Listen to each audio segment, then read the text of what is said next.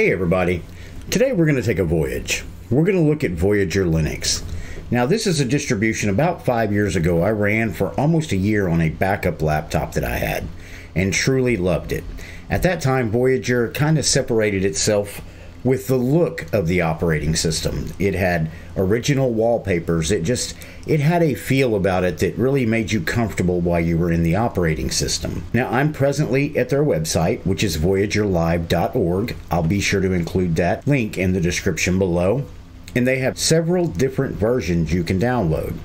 When you come to their website, this is the screen you're met with, and as you scroll down, it kind of goes over some different spins that they have. You've got Voyager 22.04 LTS, Voyager 22.10 beta, then you can come down a little bit more, and then you've got Voyager 11 that's based on Debian Bullseye.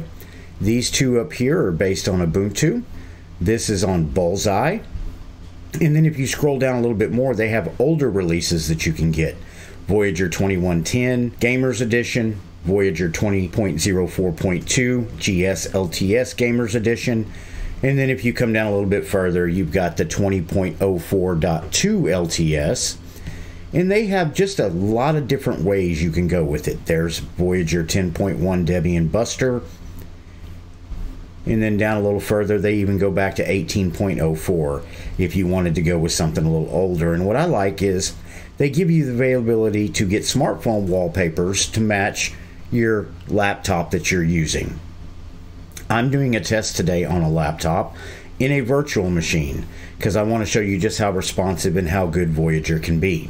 Now if you come back up to the top, you've got Voyager Ubuntu, and if you go down through here it gives you all the different versions you can get, and then Voyager Debian right here. Tablet computer, you can set it up to run in a 2-in-1 tablet PC, and then for gaming, Voyager Gaming, and then more and donation. Now when you first go to the website, it is in French because it is a French distribution, so you will have to translate, or if you're in Firefox you might already have an auto translator that'll take care of that for you. So what we're going to do right now is we're going to go ahead and zip on over to the desktop, and if you download Voyager, throw it on a USB or open it up in a virtual machine, this is the desktop you will be met with. And as you can see, it's got a beautiful wallpaper right off the bat. You've got a little bit of transparency up here in this top panel, and they've kind of moved it around a little bit. This one is based on GNOME, but the beauty of it is at the end of the video I'll show you how you can switch over and look at the XFCE desktop that comes included in this ISO. So you can either run it in GNOME or XFCE, whichever one you feel more comfortable with. Now, like I said, they do have a beautiful wallpaper. What I want to do right off the bat is see some other wallpapers, and you're going to have a mixture of Debian, then you're going to have some original Voyager wallpapers, and then you're also going to have some Ubuntu wallpapers. Now what you will find out is once you install this to bare metal, it's going to update, and when it updates you get a lot more of the Voyager type wallpapers. That is what I really like about it when you do download it. You're going to have your regular GNOME settings over here. It covers network, Bluetooth, background, appearance. You can set it for light or dark. I'm going to go ahead and switch it to dark. And as you can see, when you do switch it to dark, it changes your wallpaper. So what I want to do is go ahead and switch it back to a different wallpaper. I think I will go with something like that. Then you got your notifications, you got search, multitasking, applications, keyboard, just your regular general GNOME settings. Now if you come down here, let's go to About. It lets you know this is Voyager. Device name's Ubuntu. I've issued it 2.9 gigabytes of RAM. I'm running it on an AMD Ryzen 5. And if you scroll down, it lets you know the OS name is Ubuntu 22.04.1.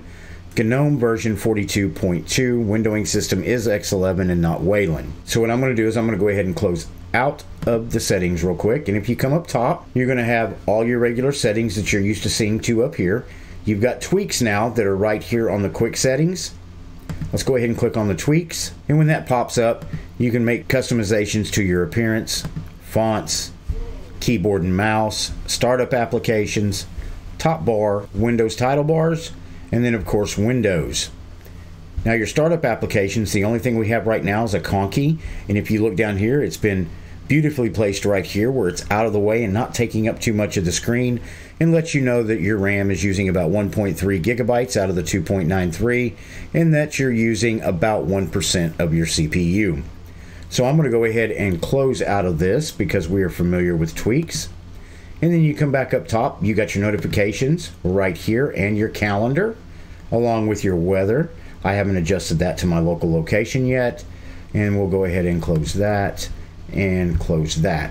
And then you've got your clipboard, and then right next to it you've got auto suspend and screensaver disabled. You can turn that on or off, whatever you want to do. So it's just a click of a button, auto suspend and screensaver disabled. So that way if you are working on a laptop and you have to get up and move around or stuff like that and you don't need it to auto disable itself, you can click on that and not have to worry about it. So we'll go ahead and turn that off and close out of that.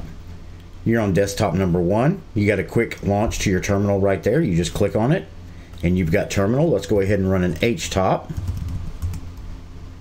or a top. And right there in top it says we're using about 896 megs of the 3 gigs that I have issued to it. So it's going to be a little different than what you have down here on your Conky, because this is accounting for what part of the operating system is presently running inside RAM. That generally happens when you run it in a virtual and sometimes also when you run it in a live environment. So I'm going to go ahead and close out of this. And then you have your Bluetooth right here, and then your radio. You could set this up with different channels if you want. There's different settings you can adjust here. That's all up to you. If you download it and want to give it a test drive, I suggest you look at all that. And then we will go down to the bottom. You've got your dock down here. We've got Firefox, obviously, as your web browser. Then you've got files. Let's go ahead and open up files. And I do like that they're using the Ubuntu themed icons. I like those. I really like them against a darker backdrop as opposed to a white, but that's just my personal opinion. And you do have right here a Voyager PDF that if you open it up, you can go through it and get lots of information. Now you will have to check sometimes. This will definitely be in French, but when you have that, like with this right here, let's open it up, that it gives you the French screenshots, but it also tells you in English of what you want to do. Like in GNOME sessions, to switch to XFCE, close the session, and it gives you step by step how you can go through and set it up to where you can pick an XFCE session as opposed to GNOME. So we will scroll on down a little bit, and that's pretty much it. You can take a peek at that if you download it and take it for a test drive. But that's files. You know, it's just a lightweight file manager, stays out of your way, and this has got some interesting improvements coming to it on the GNOME 43 release, so it'll be interesting to see if Voyager updates to GNOME 43 quickly or if it takes them a little while. So let's go ahead and close out of that. And then we come back down here. You've got your text editor, notes, agenda, which is like your calendar. Let's go ahead and open that up. And I like the theme of the calendar. It goes right along with the rest of the operating system, but you can go in here and do everything that you need to do in there. And then you've got some other settings here. And you can also add weather to your calendar if you would like. So I'm going to go ahead and close out of that. Back down, you've got private search. That when you open that up, opens up a private Firefox browser where you can go do your searches without worrying about being tracked. Now, obviously, if you're going to use Google here, that's what's primary. I would change over to something like DuckDuckGo or something like that. But I do like the fact that it's right there on the dock. And probably what I would do would probably be pick it up and drag it over by Firefox if I were running this on a daily basis. So that's just a suggestion from me. And then right next to it, you got Minitube. I don't know if you guys are familiar with Minitube, but this is definitely a quick way to find YouTube videos without having to go to YouTube. So let's say you open up Minitube and you wanted to see something from my channel. So let's go to eBuzz Central. Let's open that up. And what it'll do over here is it'll open up and show you all these videos from my channel. Underrated Linux distros, greatest Linux experience ever. So if I wanted to, I could just play that. And there it starts playing. And you could watch my video from right there. So what I'm going to do is pause that so it doesn't drown out while I'm talking. But this is definitely a way to get quick access to YouTube videos that you want to watch without actually having to go to YouTube. So let's go ahead and close out of that. Now, down here, This is where you get your software. Let's go ahead and open that up. And once that populates, let's go ahead and maximize it so it's easier to see.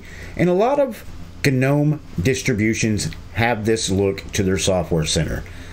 I'm sure you're familiar with it. It's real easy. You go down through here. It's got suggested, new, and updated. You can also go up here and look at installed and updates if you wanted to.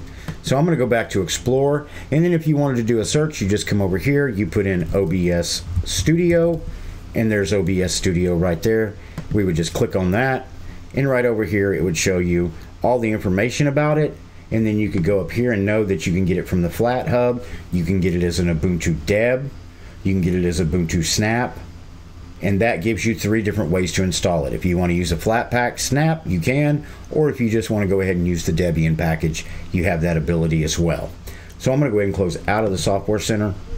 Back down to the bottom, you got Box Voyager GNOME, and with Box Voyager, it gives you kind of a quick way to get access to different things. Like night mode, you can open that up, click OK, and you can adjust your night mode right here. You can cancel that, and it'll bring you back here. If you wanted to go Walls Voyager, let's go ahead and open that up. And right here's different wallpapers that you can use. It gives you some pretty different wallpapers here. And right here, you can click Set as Wallpaper, and it sets it. And then you can close out of that. And then Walls Explorer, you could change that. Conky Control, you can add different things and change things in the Conky if you want to. Let me close out of that. Switch Voyager to Ubuntu. Wine Plus Gaming, Reparation, Effects in the GNOME Shell. I suggest if you do download this and give it a test drive, the Voyager box gives you a lot of control over your system.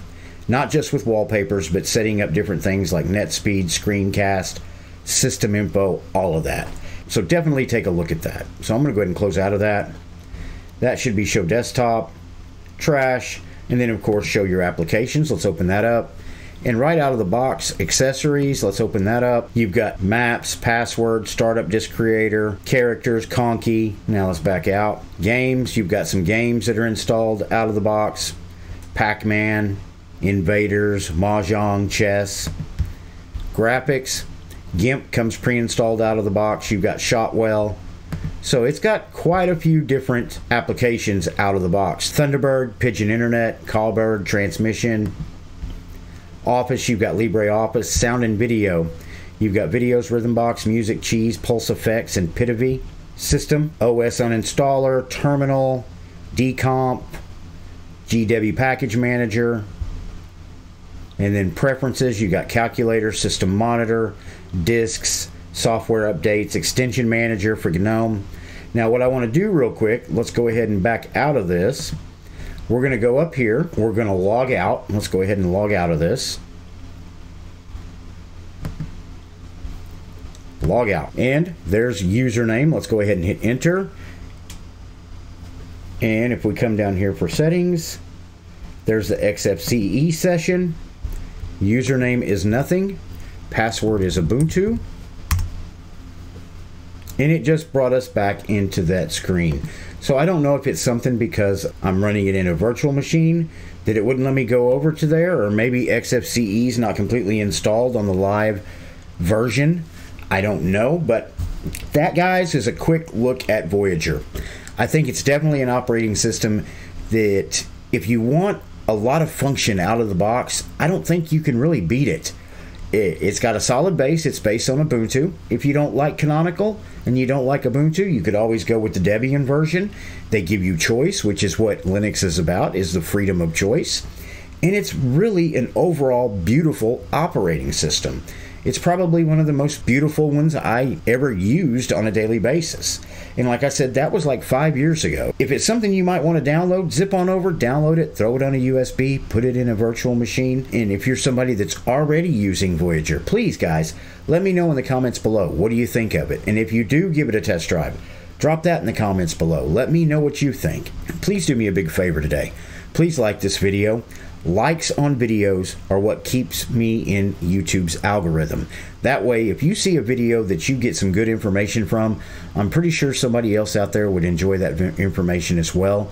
So please like the video. Also, subscribe to the channel. Doesn't cost anything. And if you end up not liking me, you can always unsubscribe. And if you like the channel and enjoy the videos that we're doing, you can support us by becoming a member to the channel, buying us a cup of coffee, throwing us a donation on PayPal, or zipping on over to Patreon and becoming a patron to the channel. Those links will be in the description below. As always, thank you for watching my video, and I will see you in the next video.